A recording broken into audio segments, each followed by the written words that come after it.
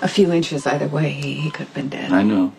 That's why I don't want to risk that happening again. So that's why I came here to tell you that you're off the hook. I don't want you working for me anymore.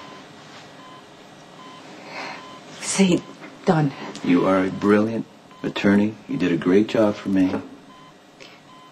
And I'm proud of you. I didn't do anything. You took a bullet for me, okay? You don't owe me anything. It's not why I was there, Sonny. Listen, what difference does it make? We are all in agreement here, right? You have responsibilities. You have a wife, baby on the way. It's your family. I could not ask you to take on anything for me, Rick. Sonny,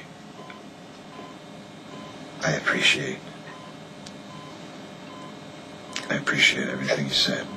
Really, all of it. So when I get out, we'll talk.